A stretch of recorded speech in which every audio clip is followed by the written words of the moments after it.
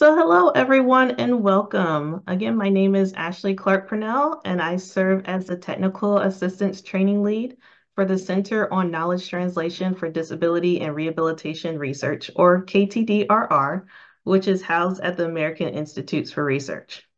So I am a brown-skinned woman with long brown hair and I'm wearing a short sleeve purple blouse and I have white earbuds in my ears.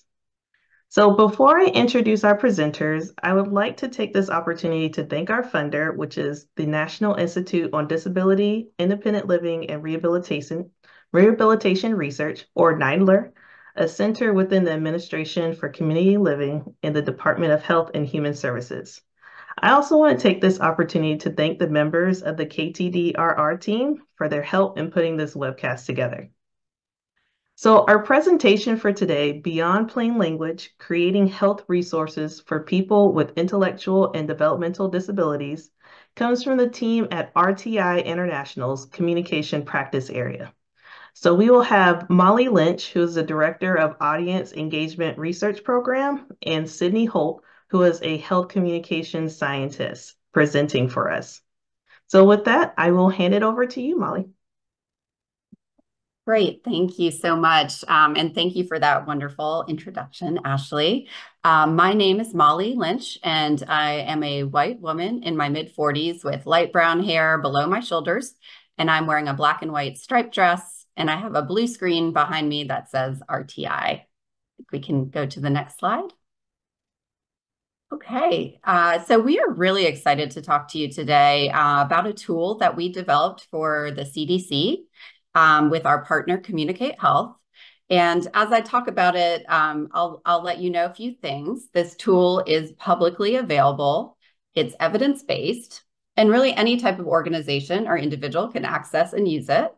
And it's really designed to move beyond traditional plain language principles and really be tailored specifically to help people develop materials that are understandable for people with intellectual and developmental disabilities, especially those who may have extreme low literacy. So on the webinar today, our objectives are for you to learn more about the unique communication needs of people with an intellectual or developmental disability, learn about this tool that we'll link to it in a minute. It's CDC's tool for creating products for this audience. And finally, we'll do some practice. So there'll be some interactive portions of the session today where we'll apply some of the principles from the tool. So we'll look forward to that. Okay, so before we jump into the tool itself, we think it is really important to define and talk about our audience for the materials that we developed and more about this tool. So Sydney and I are both communication scientists, and we think it is absolutely critical to put the audience at the center of any material that you're developing. Any communication product really needs to start with the audience. So that's where we'll start today.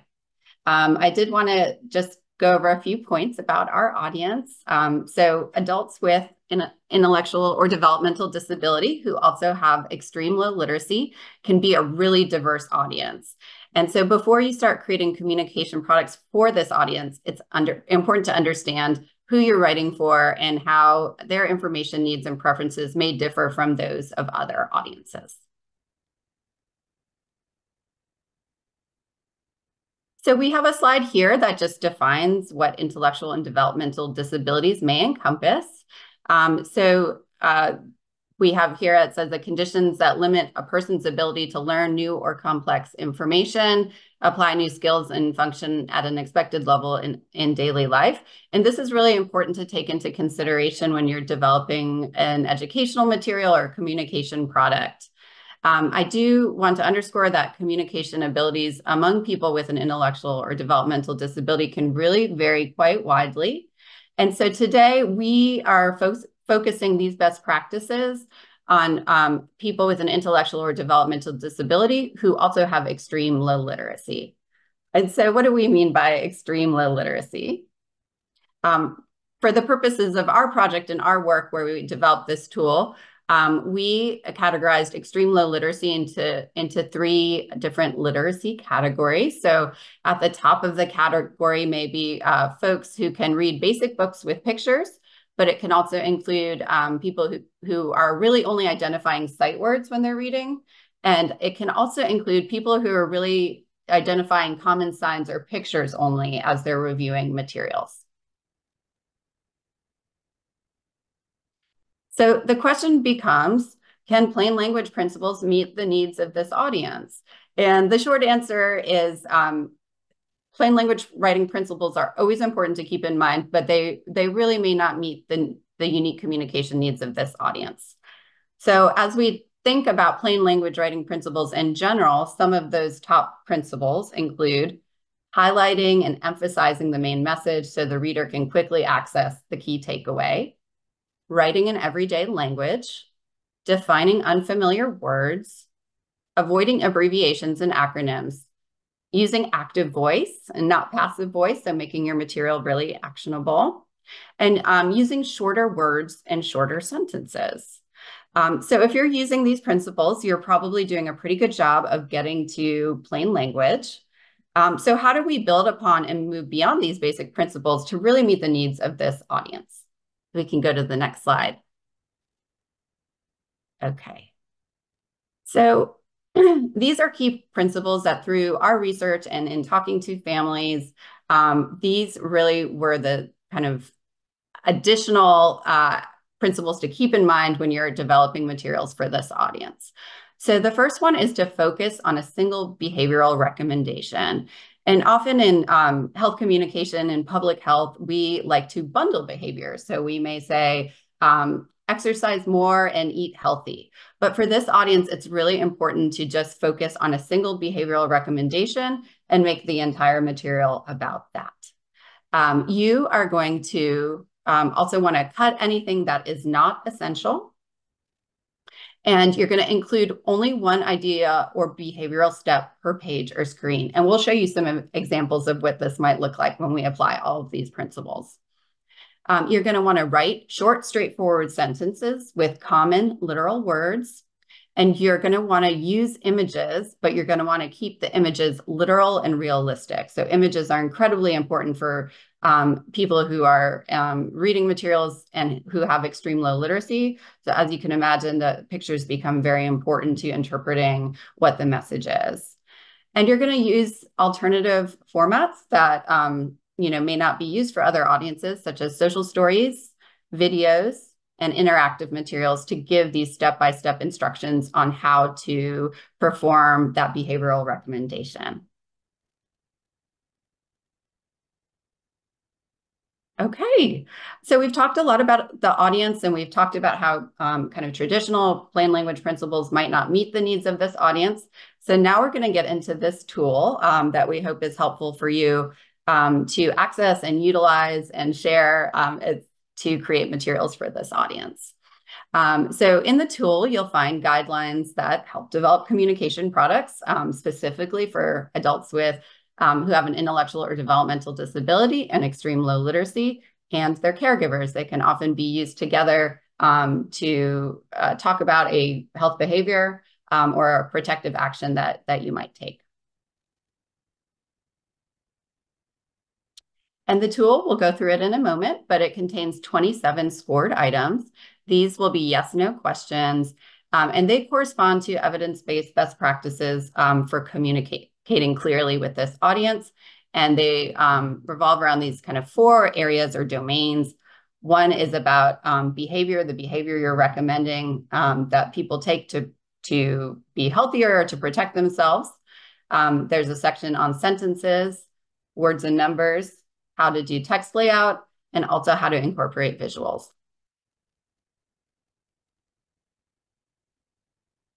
So as I've mentioned in some of the previous slides, this tool is evidence-based. So we spent over 2 years, almost 3 years collecting evidence for these principles that we'll show you in a minute. And it began with a review of the literature and environmental scan for existing best practices, of which there were not a lot. So we really kind of sought to fill that gap. And we did a lot of kind of contacting of key stakeholders and families where the family was supporting somebody with an intellectual or developmental disability and extreme low literacy. and talking together with a family member and that person to understand the communication needs and how we could best address those.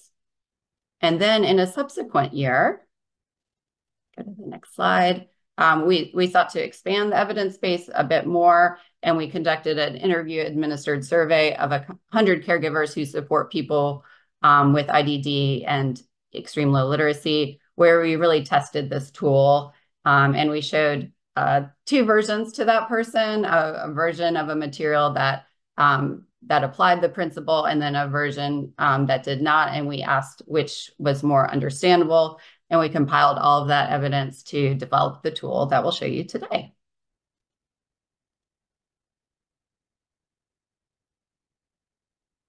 Okay, so I think there were some questions in the chat about what these formats might look like. So we'll go into that.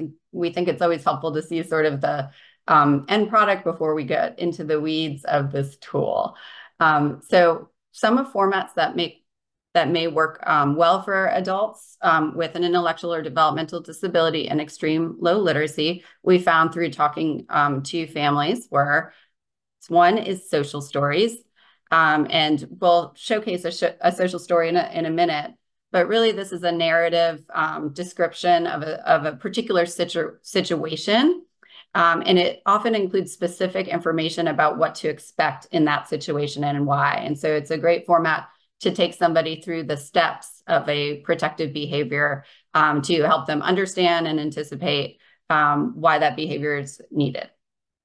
We also have videos and animated videos. We'll show you an example of that today. But as you can imagine, videos are very helpful for people who have extreme low literacy, as it takes the burden off of having to read a lot of text. And we also did some interactive activities where the caregiver or support person can really work together to do some activities within the material that helps kind of keep people's attention and really get that key takeaway. And finally, posters. When we were talking to families, they also told us that posters were really helpful as reminders. So if you have a behavior that's, performed over and over again, and we were working in the pandemic, and so often, an example would be put your mask on before you leave the house. And families found that helpful to put that on the door as a reminder. So we've added posters here as well.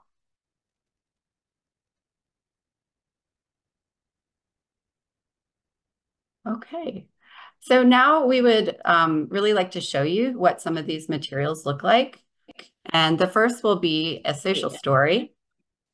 And so I will show some images on the screen. I will talk through the images and read the text as we go through the social story. So this is an illustrated social story, and we start with Anthony. He's in his house, and he looks a little bit sick, and he's sort of waving from the window. We go to the next page and we find Anthony is sick in bed. Says, I have COVID-19. I feel sick. I cough a lot. We go to the next page and Anthony is on a Zoom call with his doctor. Says, my doctor says I need to stay home for 5 days. I stay in my room. I don't want my dad to get sick. I call my teacher. I tell her I am staying home. I don't want my teacher or friends to get sick. Then we have a picture of an image of Anthony. He's still in bed and he's wearing a mask, and his father's entering the room, and his father's also wearing a mask. It says, my dad brings me breakfast. We wear our masks. I always wear my mask when I'm with other people. We see Anthony is now up and around the house, and it says, I wear a mask when I go to the bathroom. I always wear my mask when I leave my room. We next go to a picture of Anthony inside his house, and he's looking out the window and waving to a friend on the street. It says, I stay home for 5 days. I don't go to my day program. I don't go out to see my friends. Next, we see Anthony is walking around outside, but he's wearing a mask. It says, I feel better after a few days. Now I can see my friends again. I wear a mask for a few more days. I don't want my friends to get sick. And then we wrap up with a stay safe from COVID message with the other recommendations that we developed individual materials for, so we could focus on one behavior at a time. And next, we'll show you a video. And this is just to give everybody an idea of what the images are. This will be a picture of our character, Sam, and he is coming up to a sink and he is going to wash his hands. Stay safe from COVID-19. Wash your hands so you do not get sick. First, turn the water on. Then, get your hands wet. Put soap all over your hands. Rub your hands together. Sing the happy birthday song twice. Put your hands under the water. Rub your hands together until the soap is gone. Turn the water off. Then, dry your hands.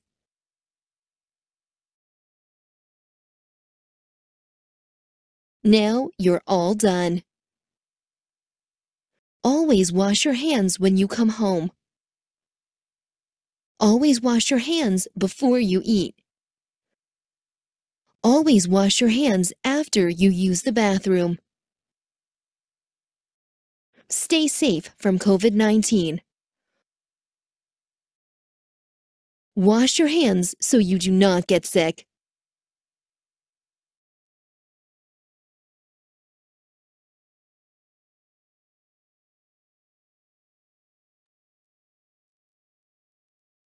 Great. So those were just two examples of the type of materials, and we have a whole suite of resources that were developed for COVID-19 on the CDC website, where we develop these materials on different topic areas in multiple formats.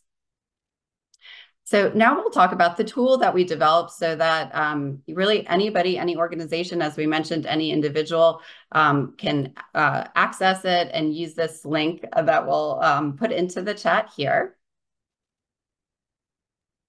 So if anybody would like to follow along as we're going through the tool, you can find a link to the tool in the chat. And I will just say that CDC has a full Clear Communication Index webpage. We worked with CDC to develop the Clear Communication Index many years ago. And this is an add-on to develop products for adults with intellectual disabilities and extreme low literacy. And we have the direct link on this slide as well. So you can find many plain language resources there, along with these two tools. So this is our product development tool, the tool I have been referring to today. And this is just a screenshot of the cover page and then the first page that lists the table of contents. So the tool is broken into two parts. The first part is a user guide, and it really provides kind of step-by-step instructions to create the materials like the ones that we just showed. And the user guide will give you a description of how to apply each of those 27 items in the tool, and also gives a lot of great examples of what to do, what not to do. So that is what you'll find in the user guide. And then the second part is a score sheet. So you can use that to really score the items and see if you've developed a product, how well it follows these best practices. So that's just an overview of the tool. And now I will turn it over to my colleague, Sydney Holt, to talk through these principles more closely. Thanks, Molly, and hello, everyone. My name is Sydney, and I'll be taking us through the rest of today's presentation. I am a white woman in my mid-30s. I have dark brown hair, and I am wearing a green top. As Molly mentioned earlier, the communication best practices in this tool are broken into 5 domains. And the first domain is all about behavior. And the items in this domain start on page 12 of the user guide if you want to follow along. So this slide includes a screenshot of the items in the behavior domain. And the items in this domain convey that a product should only include one focused behavioral recommendation, and it should be stated more than one time. And this is because you don't want to overwhelm this audience with too much information, and repetition is really important for helping this audience understand and remember the behavioral recommendation. The items in this domain also convey that you should provide step-by-step instructions on how to perform the behavior, and each idea or behavioral step should be presented on a separate page. And this is because many people with IDD and ELL learn best when they're presented information a little at a time. So by breaking a behavior down into simple steps, you can help this audience avoid becoming overwhelmed or missing key ideas. Other items in this domain focus on using both text and visuals to illustrate each behavioral step or action, and using a single main character to demonstrate the behavioral steps. People with IDD who have extreme low literacy may sometimes skip over text that isn't paired with pictures, and including pictures that feature just one main character helps provide continuity between the steps and tell a story. So now we have a few practice questions. We'll have practice for a few of our domains today, just so that you can get an opportunity to apply these principles. And we will start off with practice scoring on item 1. So we've got a product on the screen here that has 3 scenes with our character Alice and her friend Sam. And in the first scene, Alice is waving to the camera, and the text says, "There are lots of ways to keep your body healthy." And the next scene, Alice is eating an apple inside her house, and the text says, "Try an apple at snack time." And in the final scene, Alice is walking outside with her friend Sam, and the text says, "Go for a walk with a friend."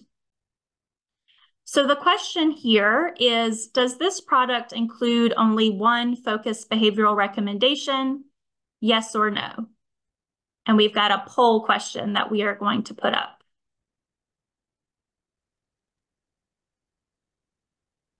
All right, so the majority of you, 85%, said no, this product does not include only one focused behavioral recommendation, and you would be right.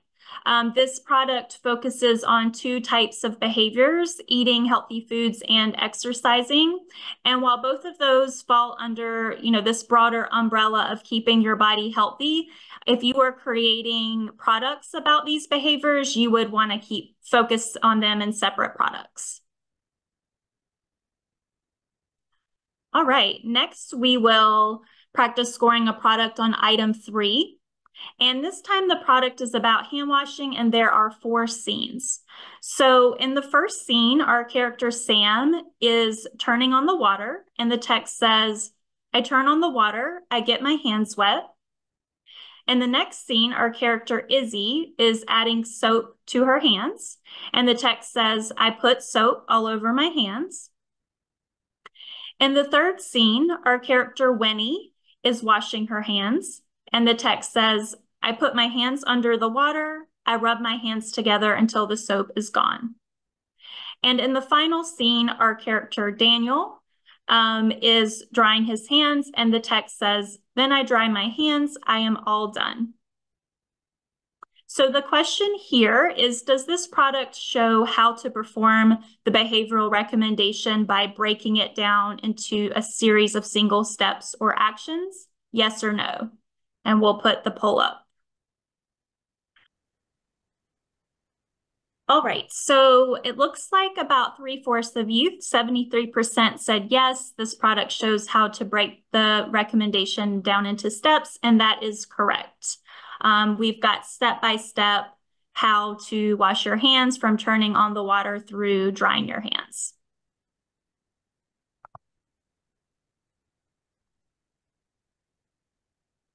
Okay, for this next question, we have 3 versions of a product on staying safe in the sun with our character Lucas. And version A has text that says, put sunscreen on your legs, put sunscreen on your arms, rub the sunscreen into your skin, put your sunglasses on, put your hat on. Now you're ready to go. And then version B has images that are actually showing Lucas putting sunscreen on his legs and arms, rubbing it into his arms, putting on his sunglasses, and then putting on his hat. And version C includes the text from version A and the images from version B. So the question here is which version A, B, or C, follows the item 5 principle, which is all about using both text and visuals to illustrate each step. So we'll put that poll on the screen. All right, so 99% of you all said version C, which is correct. This version does a great job of having both an illustration and text that walks through all of the different steps for staying safe in the sun.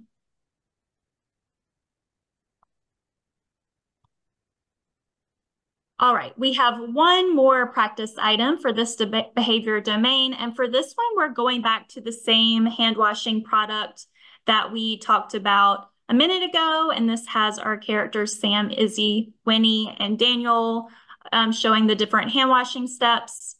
And this time we are practicing scoring on item 6. So does this product use one single main character to demonstrate all of the behavioral steps? Yes or no? We can put up the poll. All right, so 97% of you said, no, this product does not use a single main character, and that's correct. This product actually is not one that we would have developed. It has a different character performing each hand washing step, and that can cause confusion for this audience.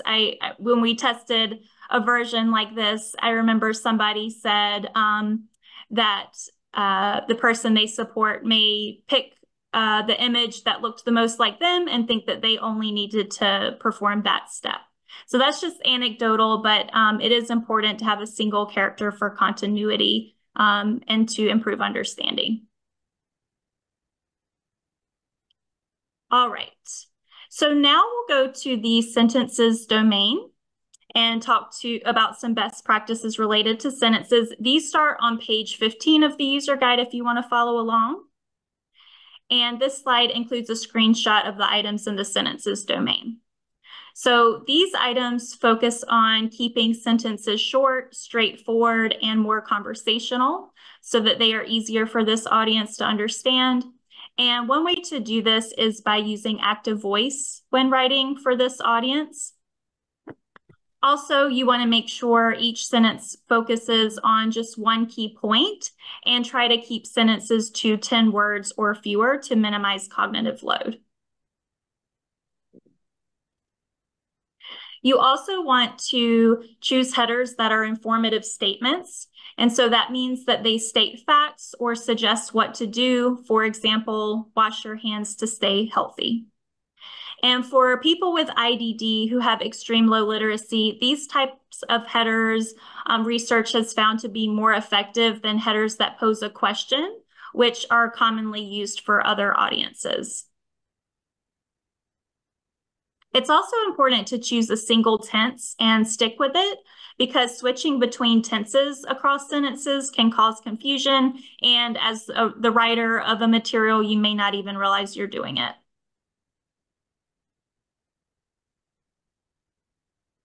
All right, we'll move right into the third domain, which is words and numbers. And this domain starts on page 17 of the user guide.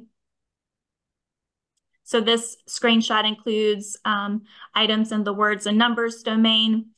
And these items focus on always using words that this audience understands. And if you really need to use a jargon term, you should clearly define it using familiar words to this audience. You should also use the same words for the same concepts throughout a product, as both consistency and repetition are really helpful for aiding understanding. In terms of numbers, you should use whole numbers and avoid expressing numbers in a complex way, such as with fractions or with decimals. And you should also write numbers as numerals because they look more distinctive and they're easier to identify in text than numbers that are written out. And another tip here is just to make sure that numbers are needed in the first place. And if they are, it's important to test them with your audience and make sure that they're actually helpful. When we were creating products on staying a safe distance apart, we originally were testing products that say stay 5 feet apart, but that was not a useful metric when we tested with this audience. And so we instead used visuals to show, like in the grocery store when you went and they had kind of where to stand that was 5 feet apart, and we just said stay a safe distance apart. All right, so we do have another round of practice questions related to words and numbers.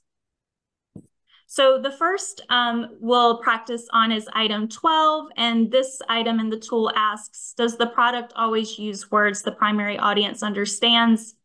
And one strategy here is to use sight words, which Molly mentioned earlier. And these are common words that readers may learn to recognize on sight as opposed to sounding out the letters. And so the question we have for you is, which of the following is a sight word? Doctor, nurse, or pharmacist? And we can put up the poll. All right, so it looks like most of you all said doctor, and that is correct. Nurse and pharmacist aren't as commonly used as the word doctor, and so that would be our sight word.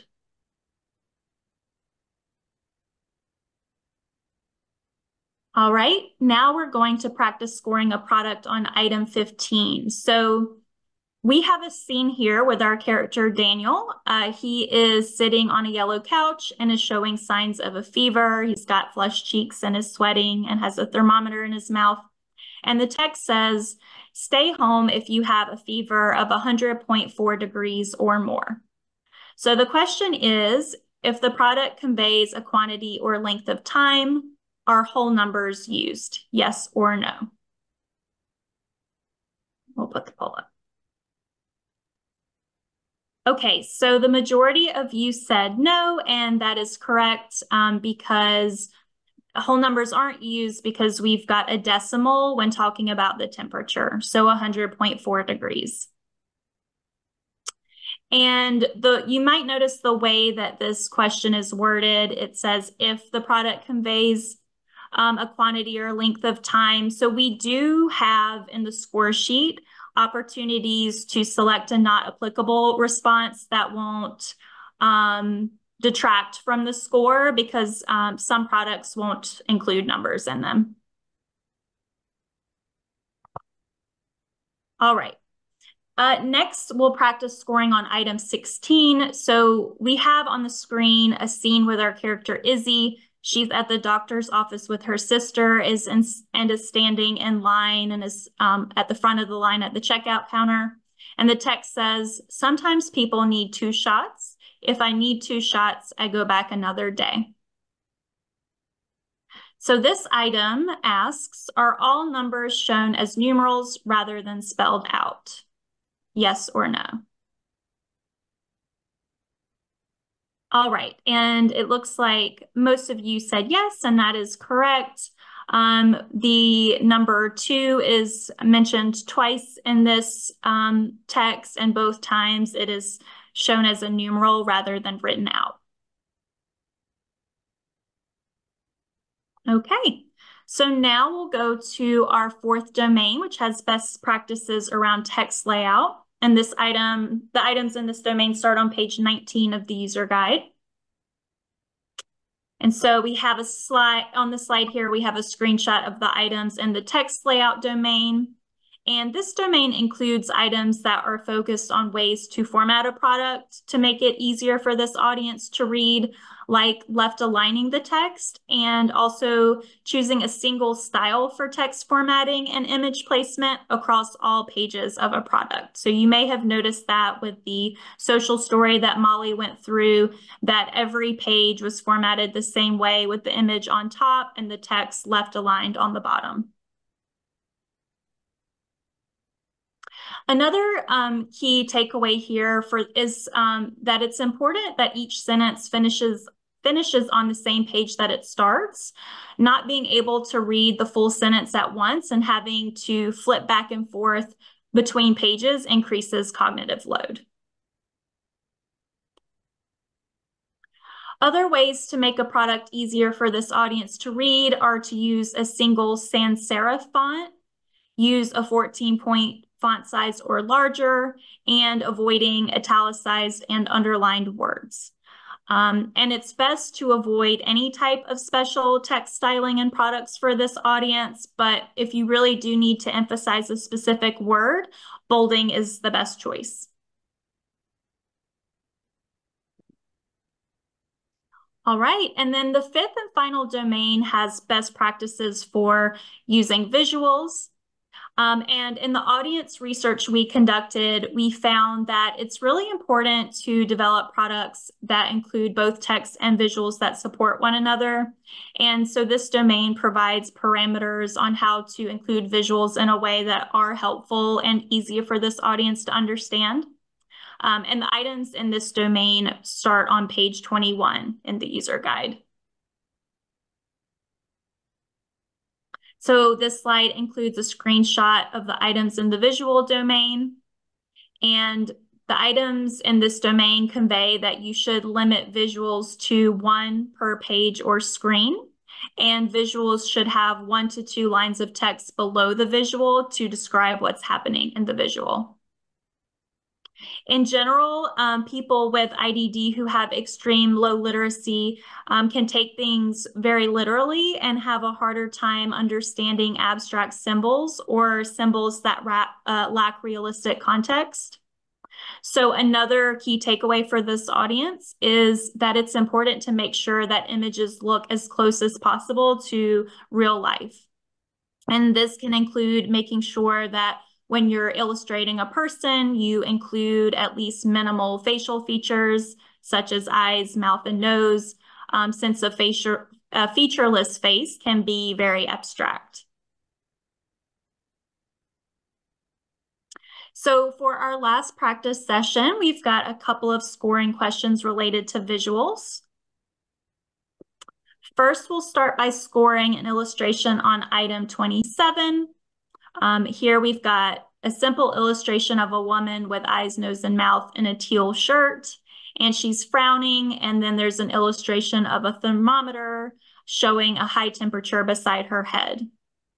So in this image, are at least minimal facial features included? Yes or no? All right, our first 100%. Everybody said yes, and that is correct. All right, and we've got one more scoring practice. This is the same illustration.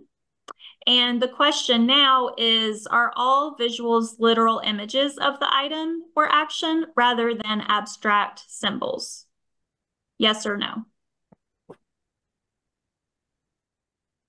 All right, so we have about 60% of people said yes, that all visuals are literal images, and about 40% said no.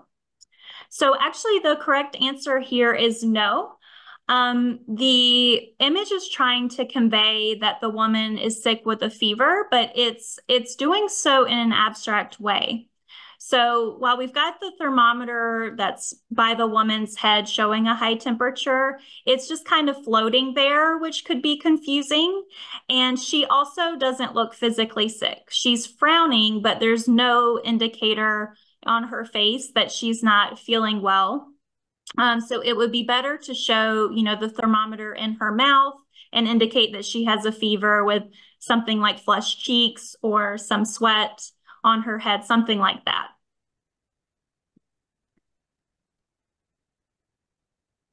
All right, so that is the end of our presentation today. And thank you all for joining. It's been great to present this to you all today. And I think now we have some time for questions. Yes, thank you, Sydney. We have had quite a bit of activity going on in the chat. So this is Ashley speaking. And I know Molly has answered quite a few questions in the chat. So if you haven't had your question answered or you don't hear it, just let us know and we can flag it for you. But one of the first questions we have is, are there any online automated plain language checkers? I know that there are websites where you can upload a passage of text and the website will tell the reading level of that text and sometimes assign a grade level. Is that an acceptable way to assess plain language or not? Oh, thank you, Ashley. And thank you for the person who put this question, who submitted this question, because this is a really important, I don't know how it's a great question to pose because there are these readability formulas and they will scan your documents and they can tell you much about like the grade level and kind of other aspects, other indicators from your writing. But Sydney, I don't know if you'd be able to go back to those plain language principles, the 6 plain language principles. Those readability formulas will give you a good kind of baseline understanding, but what they can't do, and sorry, one more back. Yes. What they can't do is, sorry, I guess to say they do have some limitations. So the first one, this is probably, if you take one thing away from plain language writing, clearly highlighting and emphasizing your main message is probably the number one thing you can do. Where we live in a society now where people are scanning, they may just see the top part of your page. If you can't clearly highlight your main message and give your reader something to take away quickly, the rest of, writing in everyday language and having short sentences may not matter at all. So a readability formula would not be able to tell you if you have kind of clearly stated your main message and you've put it somewhere that the reader can easily take away. And then sometimes the way readability formulas are calculated is on syllables and word length. So for instance, data would score lower than information because it's fewer syllables, but information may be a clearer word somebody could understand as opposed to data. So hopefully that gives you some context around readability formulas. They can be helpful, but they probably won't get you as close to plain language as you might want to be. Great. Thank you for that, Molly. We do have one that Jamie put into the chat again. Could you give some recommendations on creating surveys for individuals with IDD? Sydney, feel free to jump in. That might be slightly outside of the scope. Many of these principles could be applied to surveys. In fact, we did our interview administered survey. The approach that we took is that we used dyads. So we engaged both the person with an intellectual and developmental disability and their kind of primary support person. And we did interviews over Zoom. And when we did that, we made sure that the support person was being supportive and not talking, not dominating the discussion, that we could really elicit responses from the person with an intellectual disability. So that was one strategy. And Sydney, I'll just ask if you have anything to add. Yeah, I'll just add that we, set the expectation up front that we would first ask any questions of the person with the disability so that the support person knew to kind of wait and let us talk through things with the person with the disability first. We also just made sure to be wary of how much time we were asking people to be on a Zoom line. And so we limited the duration of those, and we added opportunities for breaks as well. And that was helpful. Great, thank you. So we have another question.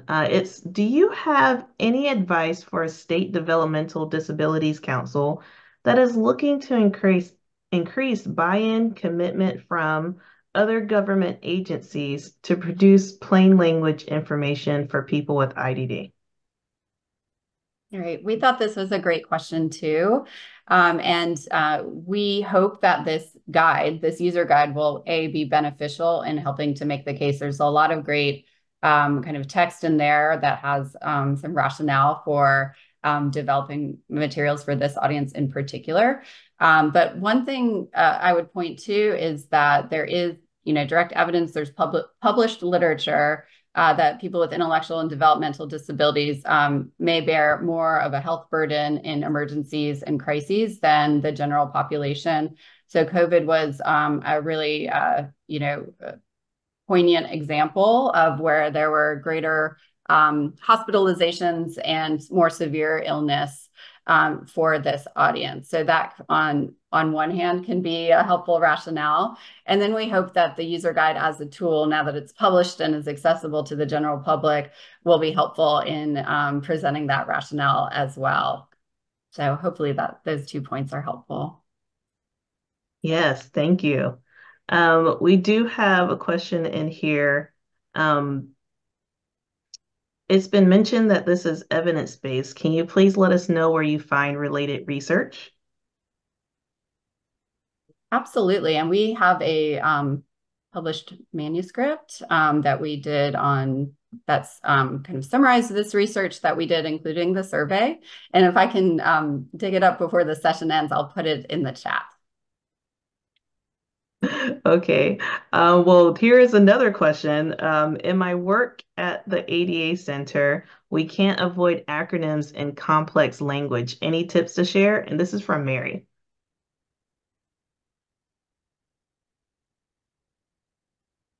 Sydney, were you gonna? Yeah, if there is a complex word that you have to include in your material, sometimes that is unavoidable. But if there's a way you can define it in simple terms and then use that simple definition after the first introduction of the technical word, that would be our recommendation for how to go about that. Great, thank you. Thank you, Matt, for putting the article in there. Very helpful. This is a very active chat. We have so many resources going in here. Mary asked another question. Is a glossary too hard to understand?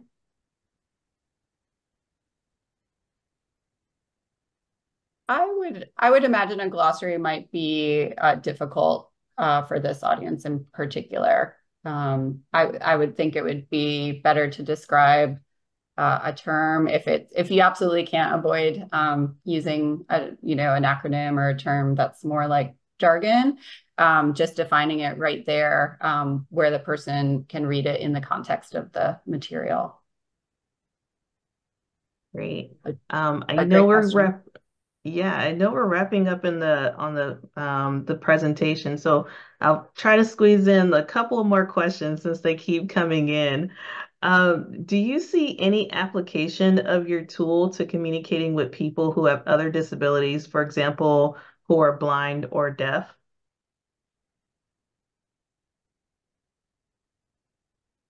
I'll start, but Sydney, please weigh in. I would say that the families we talked to, the person with an intellectual or developmental disability often had multiple disabilities.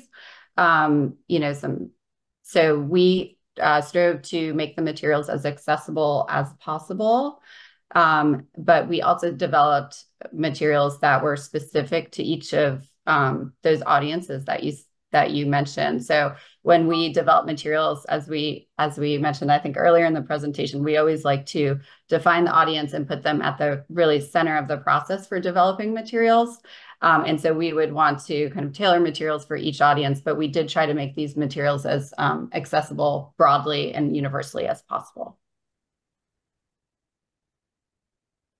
Yes, and to that point, we did have a comment in the chat from Tim who said, as a person who has a developmental disability, I'm a visual learner and need things in front of me to understand how you guys do things like these presentations. Thank you very much for the presentation. So your work is definitely appreciated.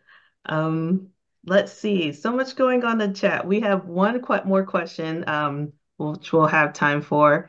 So if you had to design a bilingual sign in a public hospital and the source language says pediatrics, would you use the same technical term in the target language, or would you go to something more clear to the public like children's care?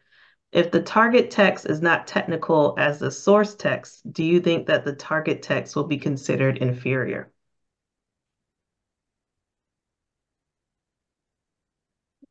I think you would want to use the children's care term in English, and then you would want to go through a co-creation process with your Spanish language experts to see what the best term would be in Spanish, because a direct translation of children's care, may not be the most widely used term in Spanish. I don't even know that you would want to use pediatrics in English. I think you'd want to go children's care on that one too. But Molly, I'll let you weigh in there. Yes, thank you. That's a very specific question. I can appreciate it's probably very practical and is very impactful in real life. So we always appreciate those examples. We always fall back on, as Sydney was mentioning, is kind of testing and making sure the terms that we use are really resonating with the audience. So it would be interesting to see if you asked, parents who are using the hospital, maybe they are very familiar. It's almost like a sight word with pediatrics, and maybe that's what resonates with them. Or maybe, it might be the first time you're attending the hospital and looking for pediatric and children's care would be much more like kind of understandable language. So in that case, if it's possible, if it's feasible, it would be great to kind of test with your target audience. So hopefully that's helpful, but really appreciate the question. Yes, well, I really appreciate both you, Molly, and Sydney coming in and presenting today. We had a wonderful discussion going here. We had a wonderful discussion going in the chat. If you would please, for our attendees, complete the evaluation. We'd love to hear your feedback. And as it is the top of the hour, don't want to hold the presenters up any longer, but thank you, everyone.